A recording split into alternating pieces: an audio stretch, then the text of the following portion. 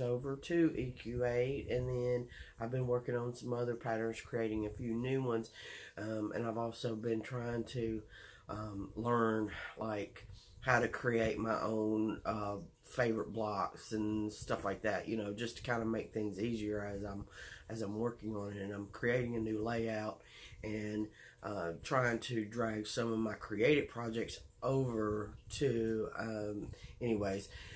It's been a trial and error kind of thing. I worked on it, felt like 2 hours yesterday, and it wasn't until 10 minutes before the time I had to call it quits that I actually started making progress. That's usually the way it goes, though. But I was able to get some of my blocks transferred over into my favorite blocks so that I can use them on a layout that I'm working on. And very little sewing got done. I did have planned getting my memory quilt done over the weekend. It didn't happen.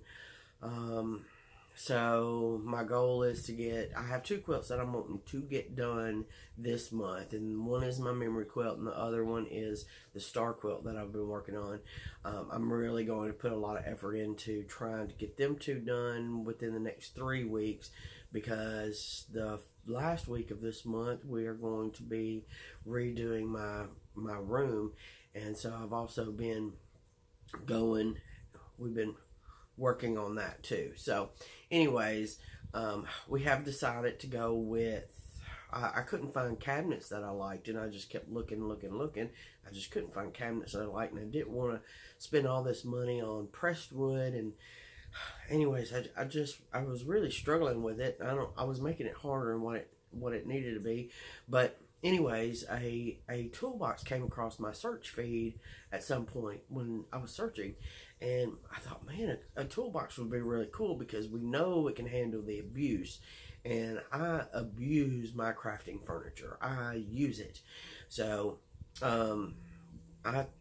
we have decided we're going with toolboxes for my crafting space. The stainless steel, Sam's has a pretty good deal going on right now. It's a little bit more expensive than if I was to buy crafting cabinets or even kitchen cabinets. It's probably a little bit more expensive than that, but I really wanted to make sure that it can handle my abuse. And I would show y'all a picture of it. We brought one piece home the other day when we went looking.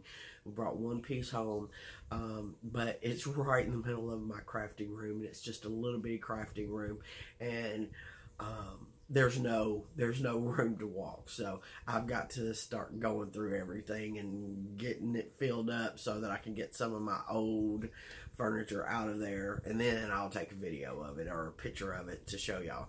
But I really like the plan. I'm getting excited. Every week it gets closer. I'm getting really excited. So anyways, that's all I've got going on. Just planning, and you know, that's about it.